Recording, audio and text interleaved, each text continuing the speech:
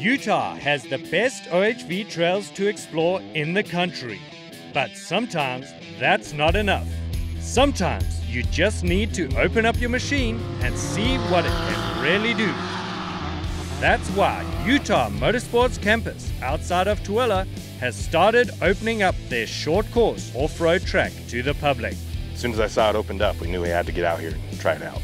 There's not really much like this in Utah, at least, other than like dunes to, really open up your machine. There's not a whole lot of stuff. There's a lot of trail riding here in Utah, but short course stuff not so much. And yeah, UMC has this nice short course track that they've ran national series on of Pro 4s and stuff. So it's gonna be a pretty cool opportunity to take this little guy on and see what she's made of.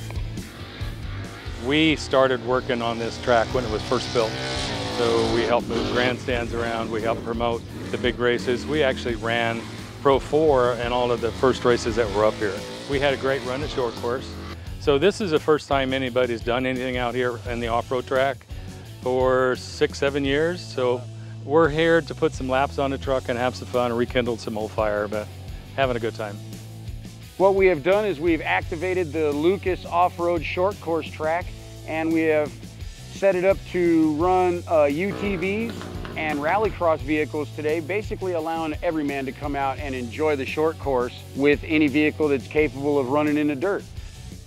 During off-road track days, every skill level is represented and encouraged to take part, from beginner to intermediate, all the way to the professional level.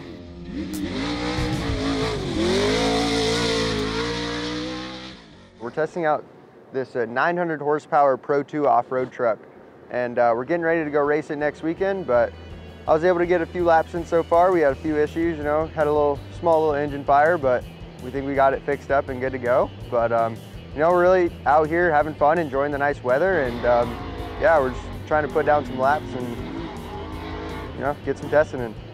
We have a very well-trained safety crew, fire safety, and our medical crew. Our track staff is top-notch, amongst the best in the country. Everybody is just outstanding. We've got a guy up top who looks out and watches over the whole track.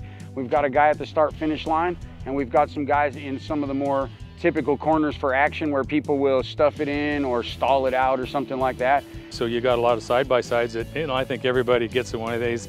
I can be a race car driver. Well, here's a kind of a place to go out and really see if you can. You get a chance to do some things you probably wouldn't do out on the trail.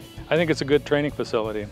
It's kind of nice to have a safe environment that we can take it out on with a prep track and really see what it can do out there. The real value is just so that people have a place to come and do it. What if there was a world full of boxers that had no boxing rings?